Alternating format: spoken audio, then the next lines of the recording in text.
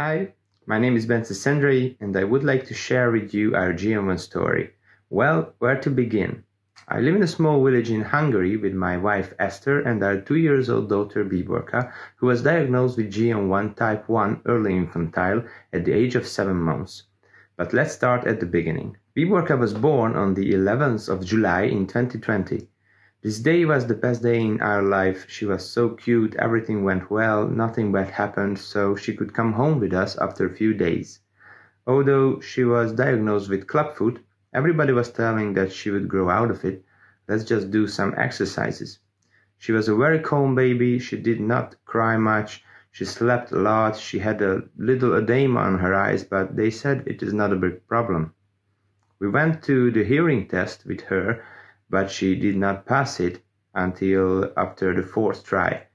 Maybe this was the first sign of the disease, that she is not hearing well, but at that time no one noticed. Days and weeks passed, and we noticed that Bíborka's reaction to the outside world was not like children her age.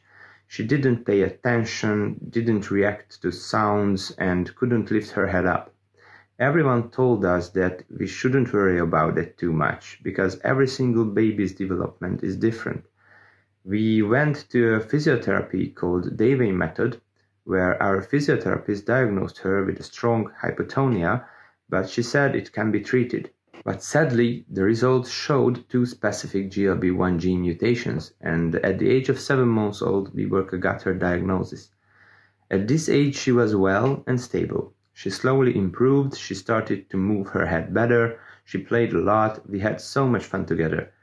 We think that the Davey physiotherapy was helping her a lot, and we did this 3 times a week. Bíborka's development plateaued at the age of 1, and then she started to regress.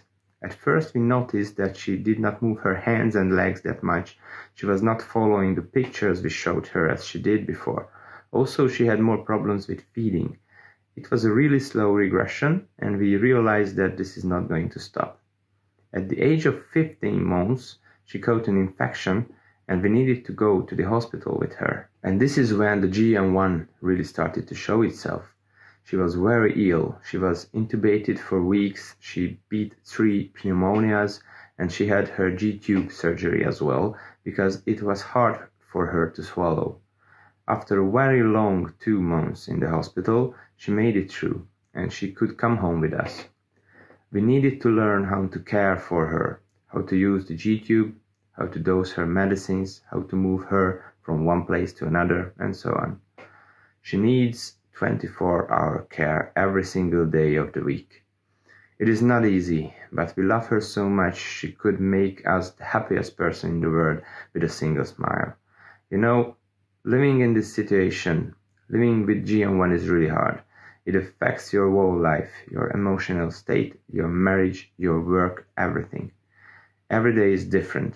Sometimes we are so depressed that we don't want to meet anyone, but sometimes there are happy days.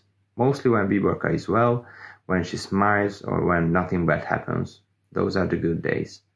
But yes, sometimes it is really frustrating. Sometimes she has breathing issues and seizures, or just cries because of pain. As a parent, this is the worst feeling ever, that sometimes you just can't do anything to help her. At the moment, Bíborka is 2 years old. She slowly regresses. We created a foundation for her, and thanks to the good-willing people's donations, we could buy her professional equipment like a special bed, bathtub, pram, proper monitoring system to see her blood oxygen level, heart rate, and her wall status, and other useful kits to improve her life. Sadly, we cannot move her anywhere far from home, maximum in the backyard, because there is a chance for a bad thing to happen every single day.